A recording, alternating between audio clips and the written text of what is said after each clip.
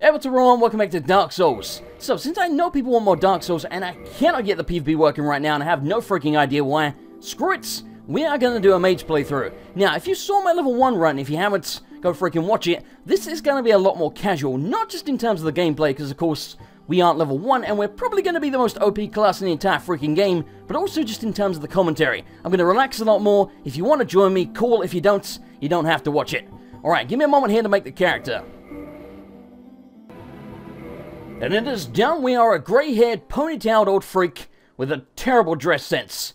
My god, we need to replace this armor immediately. I don't care if we're a mage. This is awful. It's just awful. So anyway, like I say, it's going to be a lot more casual. I'm also going to try and talk a lot more about the lore than I did the first time around, because I did talk quite a bit about the lore, but there was also a lot of stuff that I just didn't mention, or I forgot, or I just didn't know at the time. Also, I skipped the intro cutscenes because we've all seen them a million freaking times, and again, if you really want to see them, you can always just go on YouTube or go watch my Soul Level 1 run. Okay, so, plans for this character. We are not going to turn this into a PvP character for several reasons. One, I have a million freaking PvP characters, and two, like I said at the beginning of the video, I for some damn reason cannot seem to get invasions lately. I get them occasionally, but it's so few and far between. That's why I haven't been able to make a PvP video in literally freaking forever. So, what we're going to do with this character instead, we're going to level up a hell of a lot, try and make him into a powerful mage, and we're going to keep our character human as much as we possibly can. Then that way, hopefully, we'll be the ones getting invaded, and we can put a whooping on them. It's all kind of up in the air. We might get invaded by nobody the entire freaking game. It's just Dark Souls, man. You might, and you might not. I tend to find when I don't want to get invaded, I get invaded literally all of the goddamn time, so you never know. Now that I actually want to get invaded, it probably won't freaking happen. By the way, if you kill the Asylum Demon instead of running past him, he drops his Great Hammer, which is it's not a great strength weapon, but it's decent. You can get it a couple of other ways. If you really want to kill him right at the beginning, you can either do it just by beating him up with the little stub of the sword, which takes a ridiculous long time. I tried it. I think I was doing it for about 15 minutes, and I'd like a quarter killed him or something. It was quite ridiculous, so I wouldn't suggest that. What you can do instead, just pick the black fire bombs as your starting item. You can throw like 6 at him, something like that, and he will die. You're no hollow. Thank goodness. I'm done for, I'm afraid. I'll die soon, then lose my sanity. I wish to ask something of you. You and I are both undead. Hear me out, will you? Regrettably, I have failed in my mission, but perhaps you can keep the torch lit. There is an old saying in my family: thou who art undead art chosen, and thine exodus from the undead asylum maketh pilgrimage to the land of ancient lords. When thou ringeth the bell of awakening, the fate of the undead thou shalt know. Well, now you know, and I can die with hope in my heart. Oh, one more thing. Here, take this. An Estus flask, an undead favorite. Oh, and this. Now I must bid farewell. I would hate to harm you after death. So go now, and thank you. No, thank you for the free stuff. It's been a pleasure. So that there's Oscar. You may notice he's in a locked room in a pile of rubble with a hole in the ceiling. You can probably put 2 and 2 together and figure out that he got smashed through the ceiling by the Asylum Demon that was up there. Again, it's one of those things in Dark Souls. Ouch! You dick! It's not guaranteed, you just kind of have to figure things out for yourself. A lot of it is just assumptions, but it's a fairly good assumption that he probably was knocked down there by the Asylum Demon. And you may notice we got some souls when we run away from him. That was him dying. What characters do in Dark Souls, they don't die exactly as much as they turn hollow. Turning hollow in Dark Souls is something kind of akin to being a zombie, but not exactly the same thing. These guys are called Dreglings. They are hollows. They're like the most basic ones. What they've done is they've lost their humanity. Humanity in this game is a physical object, but also it's a metaphor. It means they've lost all hope, and they've just crumbled, and, you know, they're not human anymore. They've lost their soul and their sanity. So they are just mindless zombies now, and then they become evil. That's essentially the way it is. Well, maybe they're not strictly evil, but they do attack us, so they're complete dicks. By the way, you may have noticed there that jump attack I did on that guy's head. If you press forward on R2, or I guess left trigger, is it? I can never remember which is the trigger in the bumper. The one at the bottom on the right-hand side of the Xbox pad, that does the jump attack, and if you do that from the top, you'll land on him and do extra damage that's more than just a normal plunging attack. So yeah, I would recommend you try that, but occasionally you are going to miss and look like a complete plonker. Luckily, we did not. Victory achieved. By the way, I will be talking a little bit about Dark Souls 2 in this playthrough, but it's going to be spoiler-free because I don't know any spoilers and I don't want to know any. But, you know, we'll speculate about different things. I'll talk about what I'm going to do in my playthrough of it because I will be doing it. However, I am PC gamer and it's not coming out on PC until a little bit after the console release. They're saying it's going to be in the same month, so hopefully it'll only be a couple of weeks later. But, you know, we will see.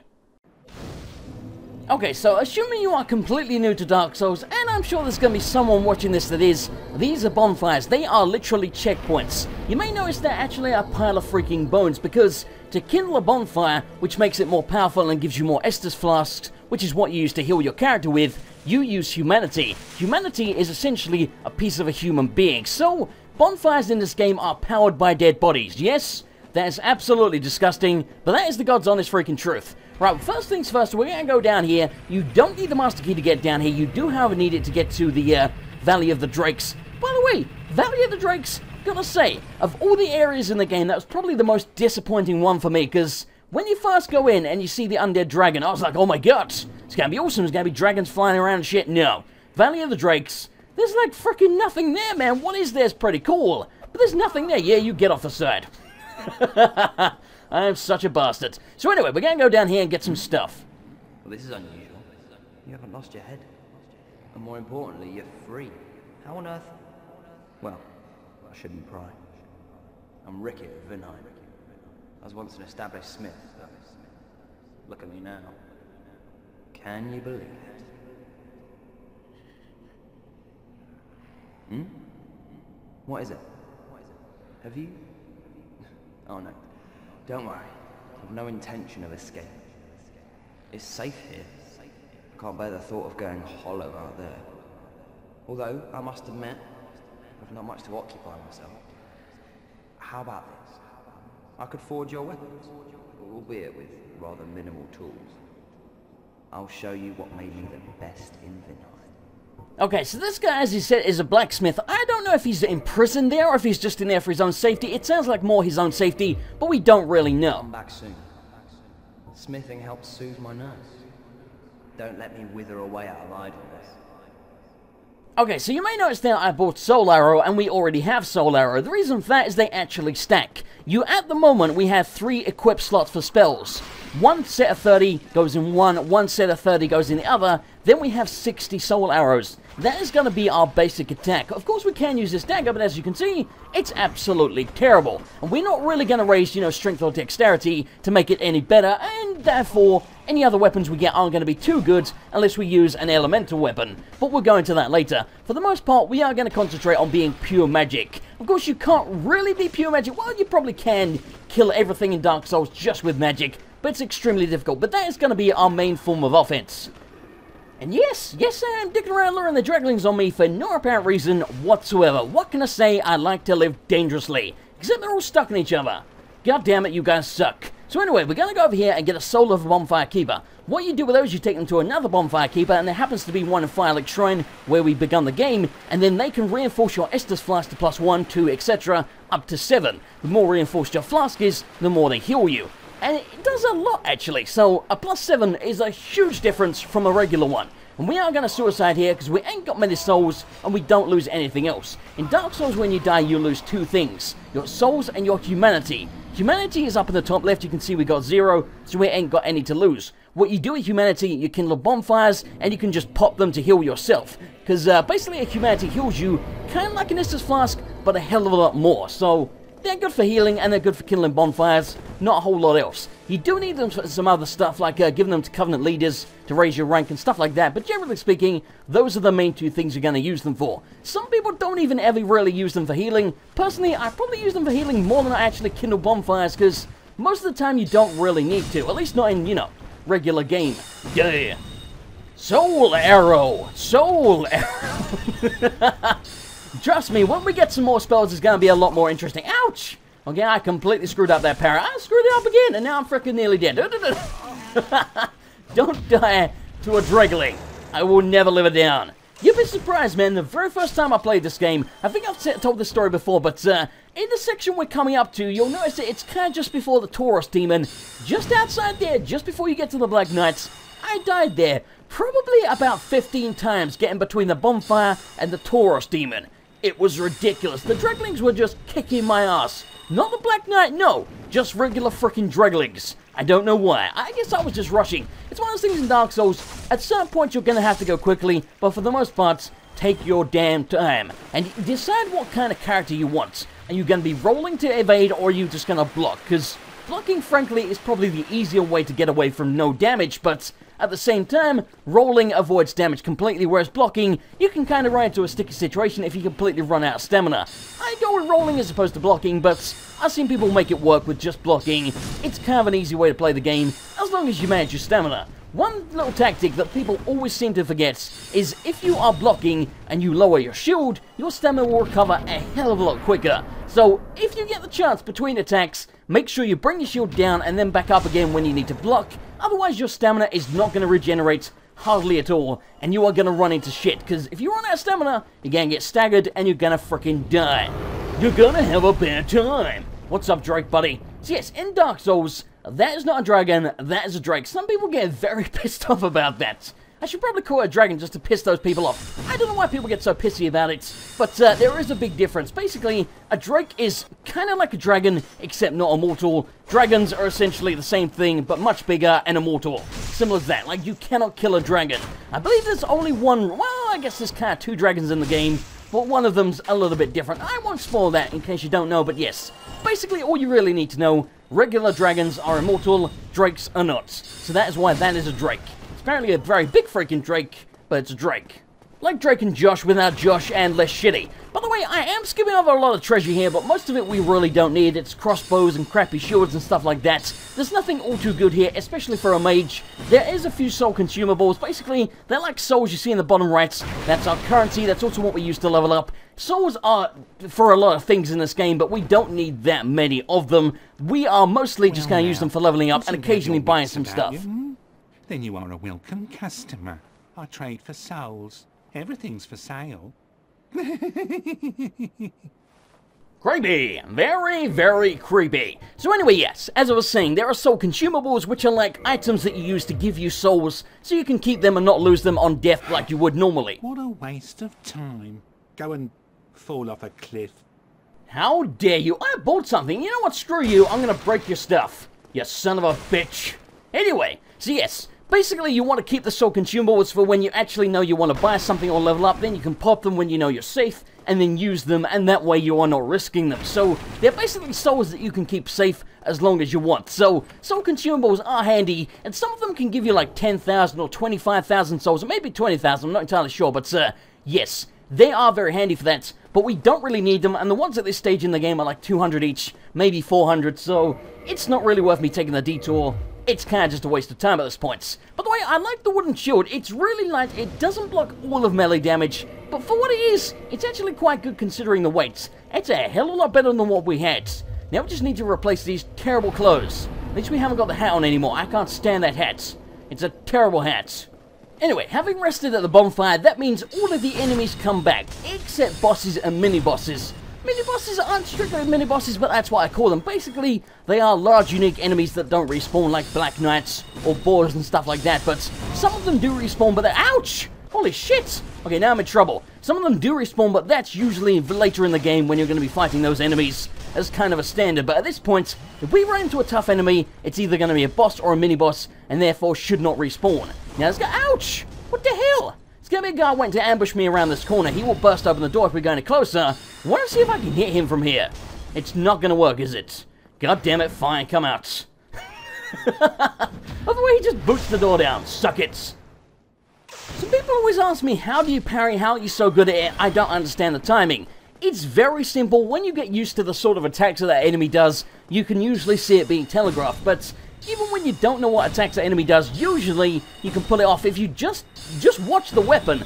just before it hits you. Not as it hits you, not after it hits you, not long before it hits you. Literally a split second before the weapon is going to connect with you, then press the parry button. That's all you need to do. The easiest way to do it really is just to watch the guy's hands. The hand is kind of a big indicator as opposed to the weapon, because the weapon can be a different shape and it can kind of throw you off. So really, watch the hand just before it hits you, press parry. You'll get it down eventually, just keep freaking trying. What's up, buddy? I see you there. Oh, shit. Okay, I screwed that up really bad. No, don't poke me. Okay, we're fine. He did the slow one. There we go. Okay, I kind of screwed that up. Anyway, you may notice that I opened that door with a resonance key. That was what I bought from that, you know, grumpy bastard merchants. By the way, this is a freaking ambush. I think you can hit them from a distance with things like this, but it's extremely freaking difficult. Anyway, yeah, the resonance key, that gave us some, what the hell is it called? Gold pine resin. It's been a long time, what can I say, man? That will put lightning on a weapon. There are quite a few enemies in the game that are weak to lightning, the first two bosses in particular, so that's some good shit to pick up there. I advise you do that. It's only cost 1,000 souls. It's really not that much, and you can save an NPC with a key later on as well, so, and since we're a mage, he's an extremely important NPC, so we are gonna have to do that. Well, I guess we don't have to do that, but it's a bloody good idea. What's up, buddy? Boom! I'm gonna try and parry him and shoot him between shots, but if I screw it up and he's too close to me, I may very well die, because one shot from that guy is gonna nearly kill me, and it might stagger me, and then I won't be able to get away from the second one. So yeah, it's another thing you gotta watch out for in Dark Souls. Even if you have enough HP to survive one hit, you may not have enough HP to survive a stagger, and that one hit might stagger you, and then you are screwed. So, good armor will stop you from getting staggered, but we do not have good armor right now. We are wearing freaking robes, which probably don't have any poise whatsoever. Poise is the stat that will stop you from getting staggered.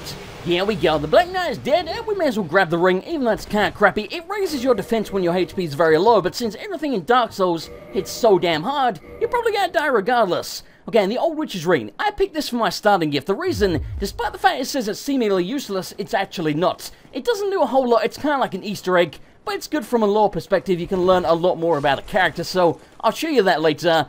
Yeah, like I say, it doesn't really do much, but it's kind of nice. Anyway, we are about to take on our first boss of the game, the Taurus Demon, if we don't include the Asylum Demon, and frankly, I don't. What's up, Crystal Lizard, buddy? Die! By the way, Crystal Lizards, in case you don't know, they will run away from you and disappear if you don't hit them enough, so you kinda gotta stick on them like white on rice. Which sounds like a very racist sentence when you put it that way. And there are gonna be archers up here. Normally, I run up and kill them, but I kinda wanna see if I can test them. How far do you have to be before they shoot you? Hello? Oh, there we go.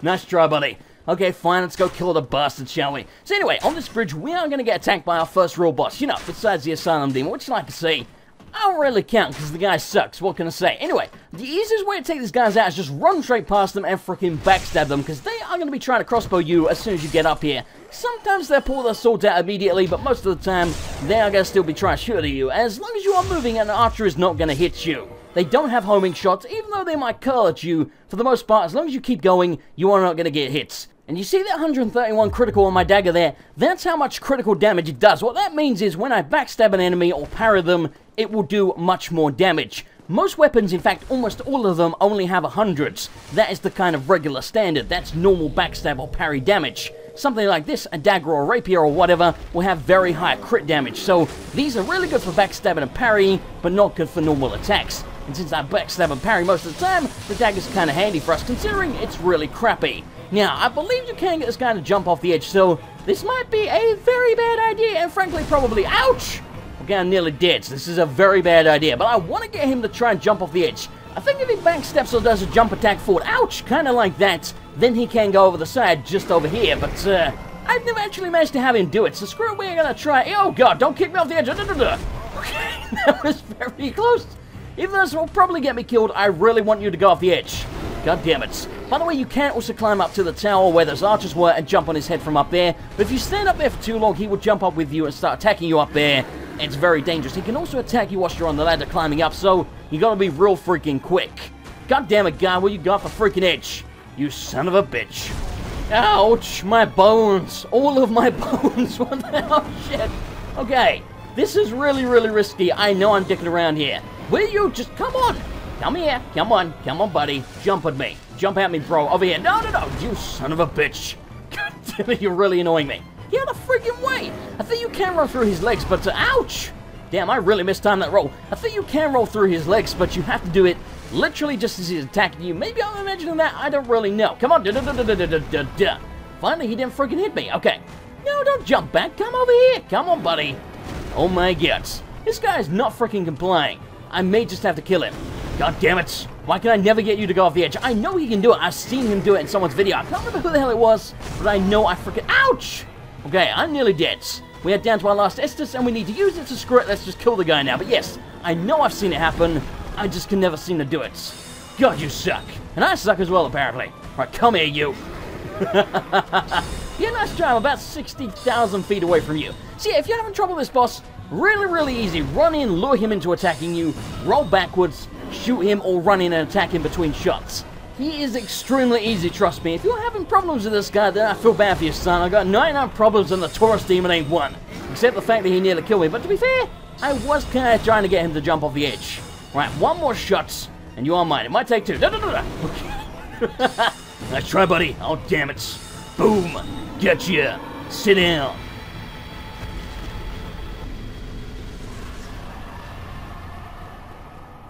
God, I love the death animation on that guy. It's so freaking epic. By the way, that's got me thinking. Someone mentioned to me once that he thinks the Black Knights are ghosts of, you know, the other Black Knights that left the kiln because they disappear when they die. But when you think about it, any enemy in Dark Souls that's big and dies disappears, probably just because they don't want a giant corpse flapping around. Because, you know, the physics on this game, they're kind of wonky as hell, which is like the best part about it. So yeah, I don't think that's necessarily indicative of that.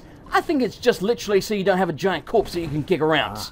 What's up, Roller? Now that I am, I'm going to skip over all his dialogue because we've all seen it before, and you know, if you really want to, you can always pause the video and read it, but yes, it's extremely long. Basically, he just says, "Hi, I'm a good guy. I'm looking for my son. Do you want me to team up with you?" Yes, and if you agree, you get the White Sand Soapstone, which you can place down on the floor to leave a mark, which will let other players summon you so you can help them kill bosses, and also, you can then summon Sorcerer if you're human for certain boss fights. That's all this is about. if you miss it.